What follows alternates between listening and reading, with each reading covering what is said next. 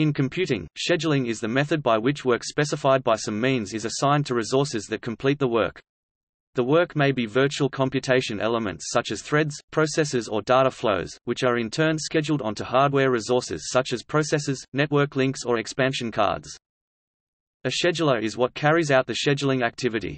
Schedulers are often implemented so they keep all computer resources busy, as in load balancing, allow multiple users to share system resources effectively, or to achieve a target quality of service.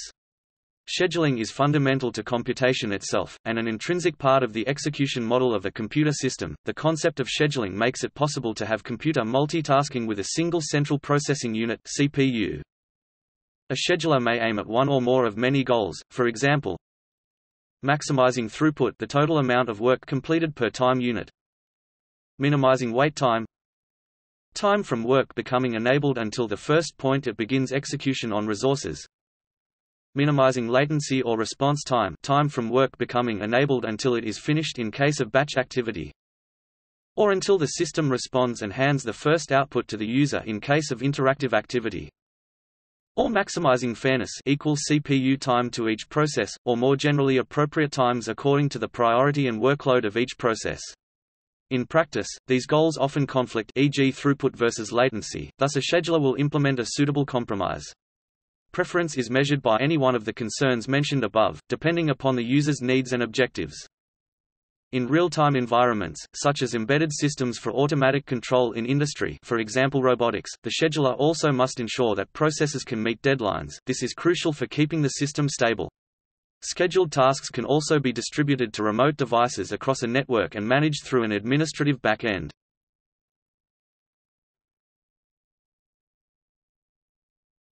Topic: Types of operating system schedulers.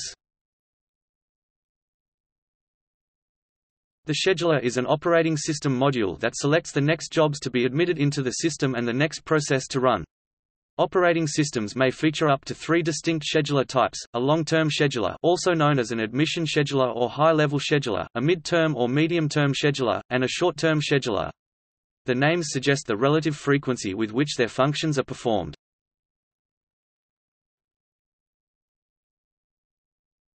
Topic: Process scheduler. The process scheduler is a part of the operating system that decides which process runs at a certain point in time. It usually has the ability to pause a running process, move it to the back of the running queue and start a new process. Such a scheduler is known as pre-emptive scheduler, otherwise it is a cooperative scheduler.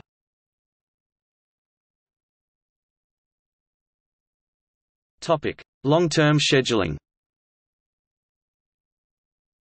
The long-term scheduler, or admission scheduler, decides which jobs or processes are to be admitted to the ready queue in main memory, that is, when an attempt is made to execute a program, its admission to the set of currently executing processes is either authorized or delayed by the long-term scheduler.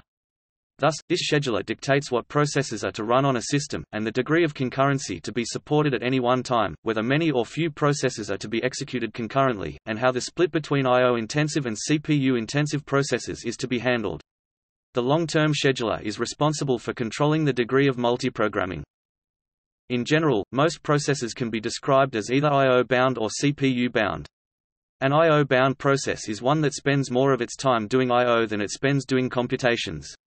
A CPU-bound process, in contrast, generates I/O requests infrequently, using more of its time doing computations.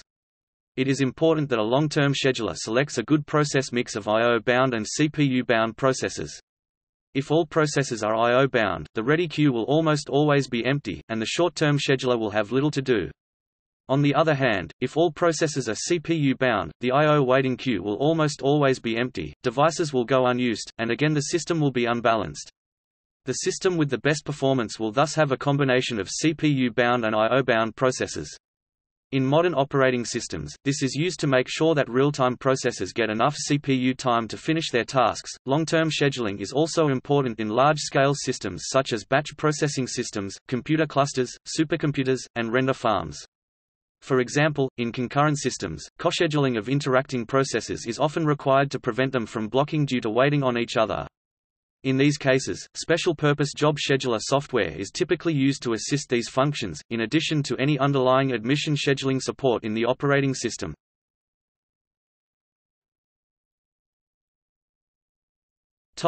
Medium-term scheduling. The medium-term scheduler temporarily removes processes from main memory and places them in secondary memory such as a hard disk drive or vice versa, which is commonly referred to as swapping out or swapping in, also incorrectly as paging out or paging in. The medium-term scheduler may decide to swap out a process which has not been active for some time, or a process which has a low priority, or a process which is page faulting frequently, or a process which is taking up a large amount of memory in order to free up main memory for other processes, swapping the process back in later when more memory is available, or when the process has been unblocked and is no longer waiting for a resource. Stallings, 396 Stallings, 370. In many systems today, those that support mapping virtual address space to secondary storage other than the swap file, the medium-term scheduler may actually perform the role of the long-term scheduler, by treating binaries as swapped-out processes upon their execution. In this way, when a segment of the binary is required, it can be swapped in on demand, or lazy loaded. Stallings, 394. Short-term scheduling.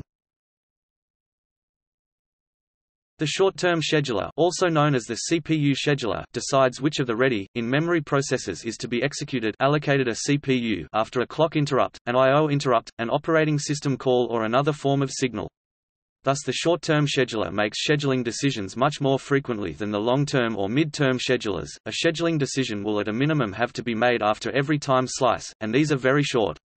This scheduler can be preemptive, implying that it is capable of forcibly removing processes from a CPU when it decides to allocate that CPU to another process, or non-preemptive, also known as voluntary or cooperative, in which case the scheduler is unable to force processes off the CPU.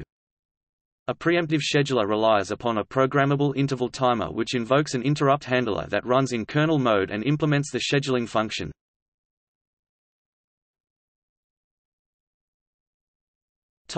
Dispatcher. Another component that is involved in the CPU scheduling function is the dispatcher, which is the module that gives control of the CPU to the process selected by the short-term scheduler. It receives control in kernel mode as the result of an interrupt or system call. The functions of a dispatcher involve the following: context switches, in which the dispatcher saves the state, also known as context, of the process or thread that was previously running. The dispatcher then loads the initial or previously saved state of the new process. Switching to user mode. Jumping to the proper location in the user program to restart that program indicated by its new state. The dispatcher should be as fast as possible, since it is invoked during every process switch. During the context switches, the processor is virtually idle for a fraction of time, thus unnecessary context switches should be avoided. The time it takes for the dispatcher to stop one process and start another is known as the dispatch latency.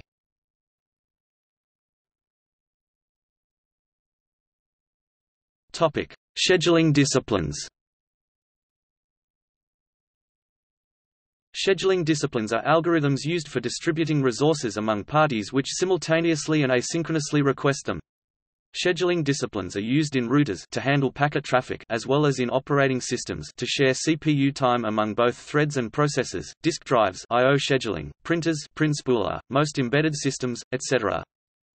The main purposes of scheduling algorithms are to minimize resource starvation and to ensure fairness amongst the parties utilizing the resources. Scheduling deals with the problem of deciding which of the outstanding requests is to be allocated resources. There are many different scheduling algorithms. In this section, we introduce several of them. In packet-switched computer networks and other statistical multiplexing, the notion of a scheduling algorithm is used as an alternative to first-come first-served queuing of data packets. The simplest best-effort scheduling algorithms are round-robin, fair queuing, a max-min-fair scheduling algorithm, proportionally fair scheduling and maximum throughput. If differentiated or guaranteed quality of service is offered, as opposed to best-effort communication, weighted fair queuing may be utilized. In advanced packet radio wireless networks such as HSDPA, high-speed downlink packet access 3.5G cellular system, channel-dependent scheduling may be used to take advantage of channel state information.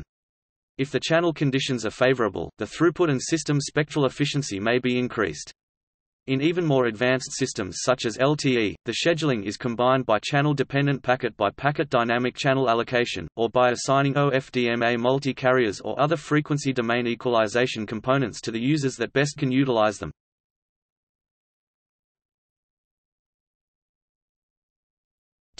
First come, first served. First in, first out (FIFO), also known as first come, first served (FCFS), is the simplest scheduling algorithm. FIFO simply queues processes in the order that they arrive in the ready queue. This is commonly used for a task queue, for example as illustrated in this section. Since context switches only occur upon process termination, and no reorganization of the process queue is required, scheduling overhead is minimal. Throughput can be low, because long processes can be holding CPU, waiting the short processes for a long time, known as convoy effect. No starvation, because each process gets chance to be executed after a definite time. Turnaround time, waiting time and response time depends on the order of their arrival and can be high for the same reasons above. No prioritization occurs, thus this system has trouble meeting process deadlines. The lack of prioritization means that as long as every process eventually completes, there is no starvation. In an environment where some processes might not complete, there can be starvation. It is based on queuing.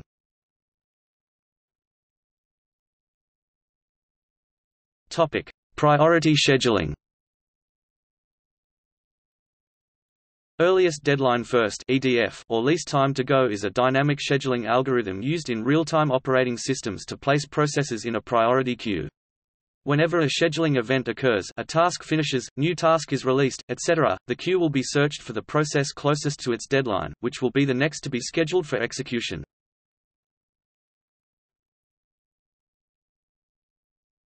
Topic: Shortest remaining time first.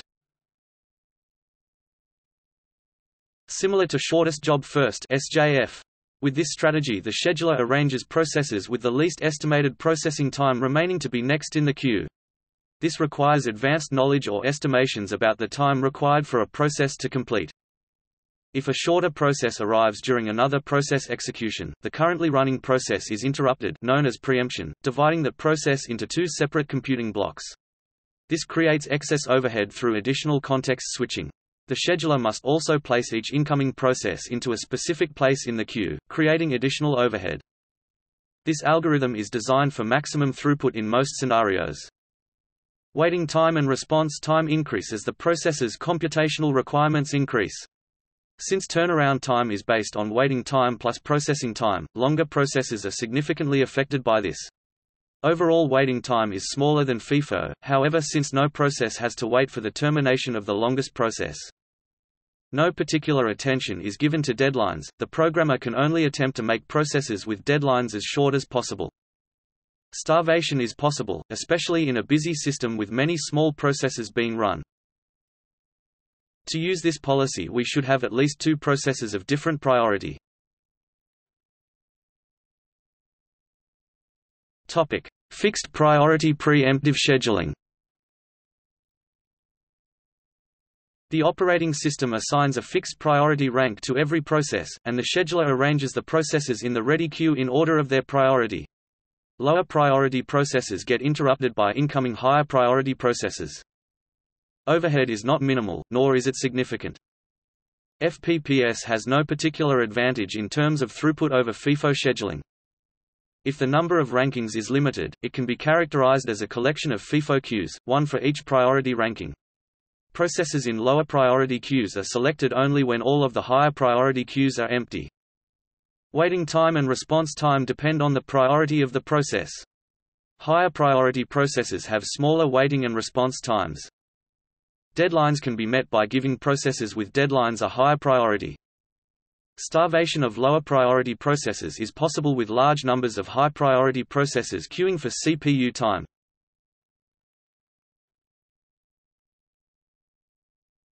Topic: Round-robin scheduling.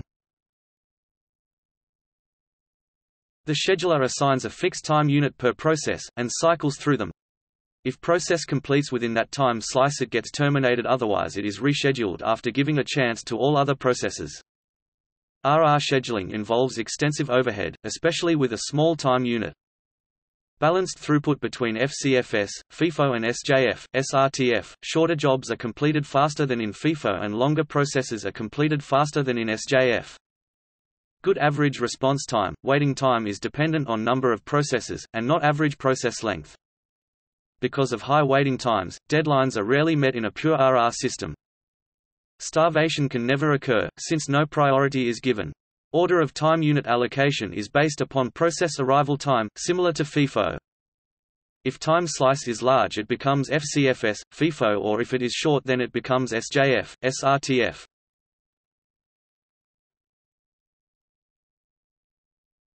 Topic: Multi-level queue scheduling. This is used for situations in which processes are easily divided into different groups. For example, a common division is made between foreground interactive processes and background batch processes. These two types of processes have different response time requirements and so may have different scheduling needs. It is very useful for shared memory problems.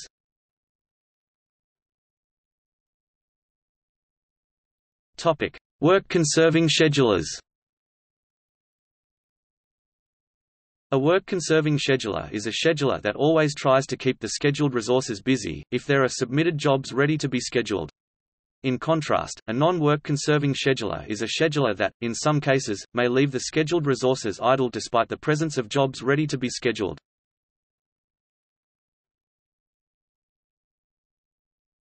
Topic: Scheduling optimization problems. There are several scheduling problems in which the goal is to decide which job goes to which station at what time, such that the total makespan is minimized. Job shop scheduling. There are n jobs and m identical stations. Each job should be executed on a single machine. This is usually regarded as an online problem. Open shop scheduling. There are n jobs and m different stations. Each job should spend some time at each station, in a free order. Flow shop scheduling. There are n jobs and m different stations. Each job should spend some time at each station, in a predetermined order.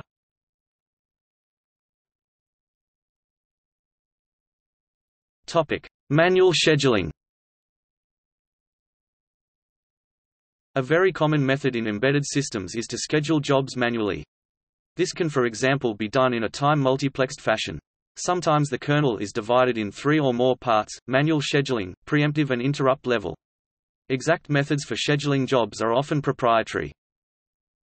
No resource starvation problems. Very high predictability, allows implementation of hard real-time systems. Almost no overhead. May not be optimal for all applications. Effectiveness is completely dependent on the implementation. Topic: Choosing a scheduling algorithm. When designing an operating system, a programmer must consider which scheduling algorithm will perform best for the use the system is going to see. There is no universal best scheduling algorithm, and many operating systems use extended or combinations of the scheduling algorithms above. For example, Windows NT, XP, Vista uses a multi-level feedback queue, a combination of fixed priority preemptive scheduling, round-robin, and first-in, first-out algorithms. In this system, threads can dynamically increase or decrease in priority depending on if it has been serviced already, or if it has been waiting extensively. Every priority level is represented by its own queue, with round-robin scheduling among the high-priority threads and FIFO among the lower-priority ones. In this sense, response time is short for most threads, and short but critical system threads get completed very quickly. Since threads can only use one time unit of the round-robin in the highest priority queue, starvation can be a problem for longer high-priority threads.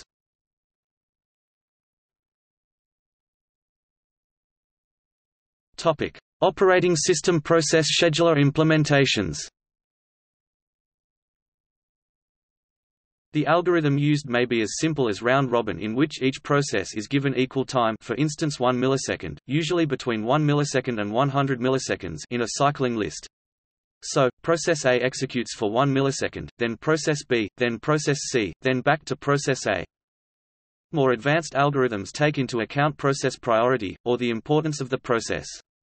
This allows some processes to use more time than other processes. The kernel always uses whatever resources it needs to ensure proper functioning of the system, and so can be said to have infinite priority. In SMP symmetric multiprocessing systems, processor affinity is considered to increase overall system performance, even if it may cause a process itself to run more slowly.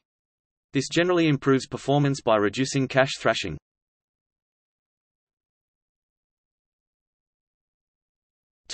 OS 360 and successors. IBM OS 360 was available with 3 different schedulers. The differences were such that the variants were often considered 3 different operating systems. The single sequential scheduler option, also known as the primary control program (PCP), provided sequential execution of a single stream of jobs. The multiple sequential scheduler option, known as multi-programming with a fixed number of tasks (MFT), provided execution of multiple concurrent jobs. Execution was governed by a priority which had a default for each stream or could be requested separately for each job. MFT version 2 added subtasks threads, which executed at a priority based on that of the parent job. Each job stream defined the maximum amount of memory which could be used by any job in that stream. The multiple priority schedulers option, or multiprogramming with a variable number of tasks (MVT), featured subtasks from the start. Each job requested the priority and memory it required before execution. Later virtual storage versions of MVS added a workload manager feature to the scheduler, which schedules processor resources according to an elaborate scheme defined by the installation.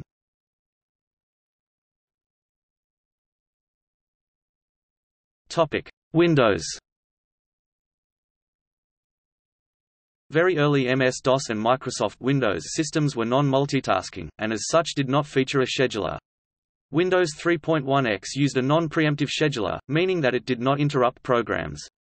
It relied on the program to end or tell the OS that it didn't need the processor so that it could move on to another process. This is usually called cooperative multitasking.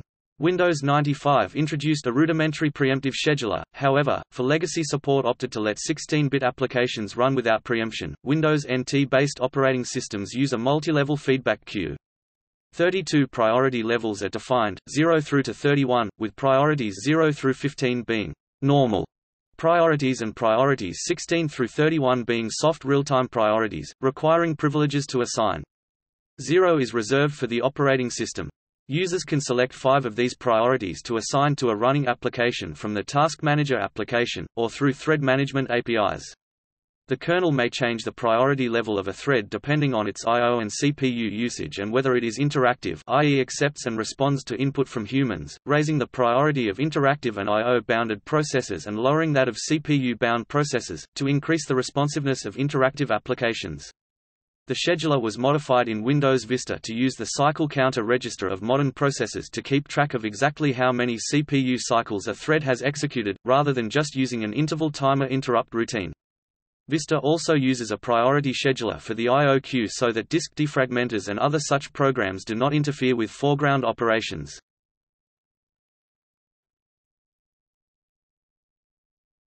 Classic macOS and macOS. macOS 9 uses cooperative scheduling for threads, where one process controls multiple cooperative threads, and also provides preemptive scheduling for multiprocessing tasks. The kernel schedules multiprocessing tasks using a preemptive scheduling algorithm. All process manager processes run within a special multiprocessing task, called the blue task. Those processes are scheduled cooperatively, using a round-robin scheduling algorithm. A process yields control of the processor to another process by explicitly calling a blocking function such as whitenextEvent. Each process has its own copy of the thread manager that schedules that process's threads cooperatively. A thread yields control of the processor to another thread by calling yieldToAnyThread or yieldToThread. macOS uses a multi-level feedback queue, with 4 priority bands for threads: normal, system high priority, kernel mode only, and real-time. Threads are scheduled preemptively. macOS also supports cooperatively scheduled threads in its implementation of the thread manager in Carbon.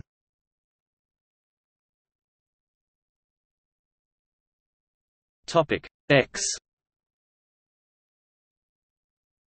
In X version 4 there are 3 possible values for thread scheduling policy.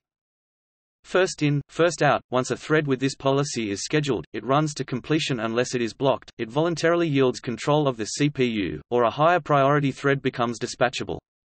Only fixed priority threads can have a FIFO scheduling policy.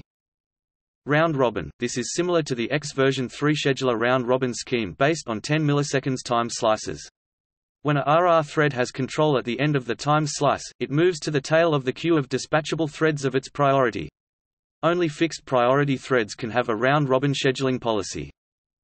Other – This policy is defined by POS IX 1003, 4A as implementation defined.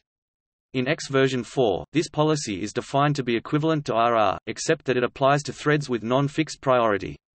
The recalculation of the running thread's priority value at each clock interrupt means that a thread may lose control because its priority value has risen above that of another dispatchable thread. This is the X version 3 behavior. Threads are primarily of interest for applications that currently consist of several asynchronous processes. These applications might impose a lighter load on the system if converted to a multi-threaded structure. X5 implements the following scheduling policies: FIFO, round-robin, and a fair round-robin. The FIFO policy has three different implementations: FIFO, FIFO2, and FIFO3.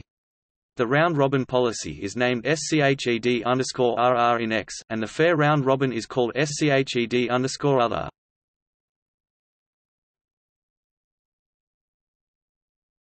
Topic: Linux.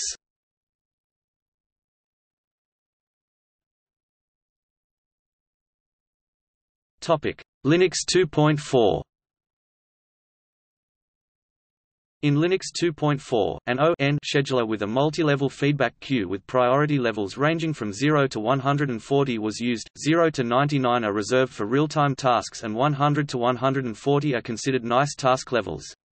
For real-time tasks, the time quantum for switching processes was approximately 200 milliseconds, and for nice tasks approximately 10 ms. The scheduler ran through the run queue of all ready processes, letting the highest priority processes go first and run through their time slices, after which they will be placed in an expired queue. When the active queue is empty, the expired queue will become the active queue and vice versa. However, some enterprise Linux distributions such as SUSE Linux Enterprise Server replaced this scheduler with a backport of the O1 scheduler, which was maintained by Alan Cox in his Linux 2.4 AC kernel series, to the Linux 2.4 kernel used by the distribution.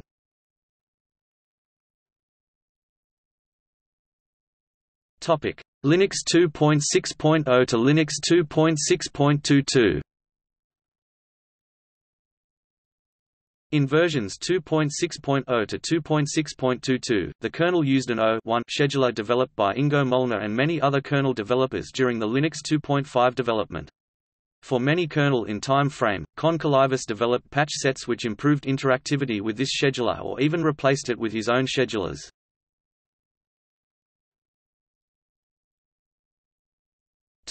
Since Linux 2.6.23.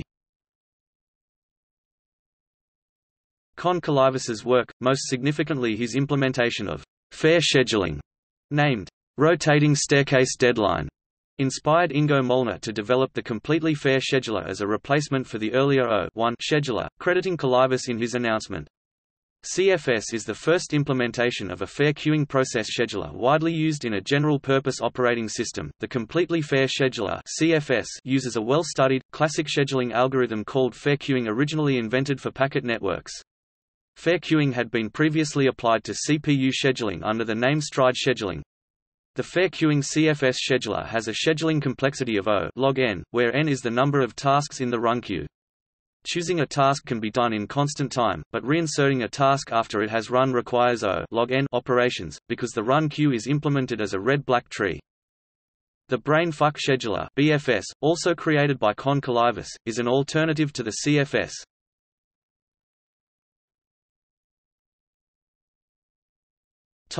FreeBSD. FreeBSD uses a multi-level feedback queue with priorities ranging from 0 to 255. 0 to 63 are reserved for interrupts, 64 to 127 for the top half of the kernel, 128 to 159 for real-time user threads, 160 to 223 for time-shared user threads, and 224 to 255 for idle user threads. Also, like Linux, it uses the active queue setup, but it also has an idle queue.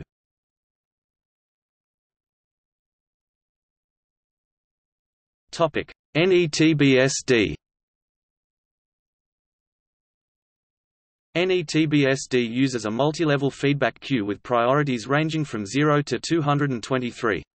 0 to 63 are reserved for time-shared threads default, /other policy, 64 to 95 for user threads which entered kernel space, 96 to 128 for kernel threads, 128 to 191 for user real-time threads /FIFO and /RR policies, and 192 to 223 for software interrupts.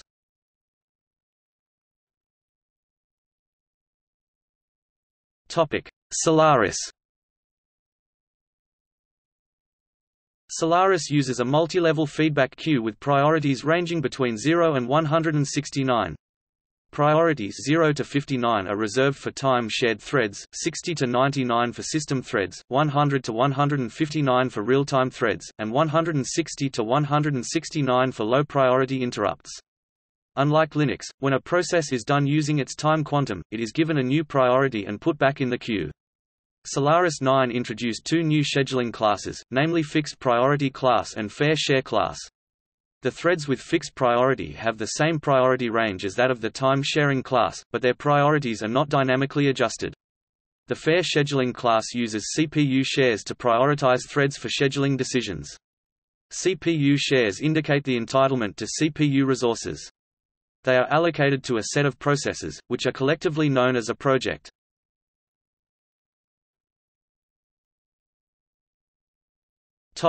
Summary.